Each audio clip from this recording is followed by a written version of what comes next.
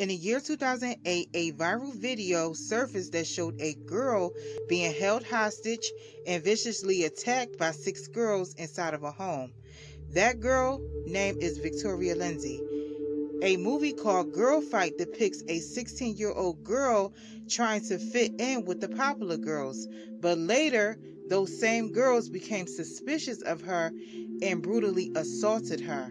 Victoria began having trouble at home, so she decided to stay with her friend Mercedes Nichols. While Victoria was out enjoying her day, Victoria received a phone call from Mercedes telling her to come home. When Victoria arrived, she had no clue that Mercedes and a group of angry girls would be waiting for her. The girls accused Victoria of speaking negatively about them online. Allegedly, the argument was over a boy. Victoria was cornered in the bedroom while being filmed for social media. Victoria tried to explain herself. She was repeatedly punched in the face. As Victoria pleaded for Mercedes to help her, 2 boys stood guard and watched Victoria be brutally attacked by 6 girls.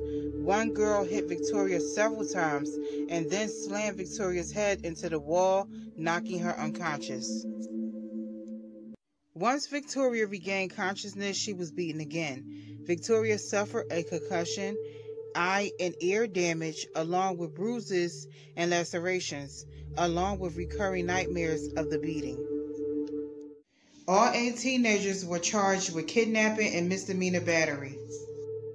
Victoria's troubles just didn't stop there. Victoria has been getting arrested since the age 18.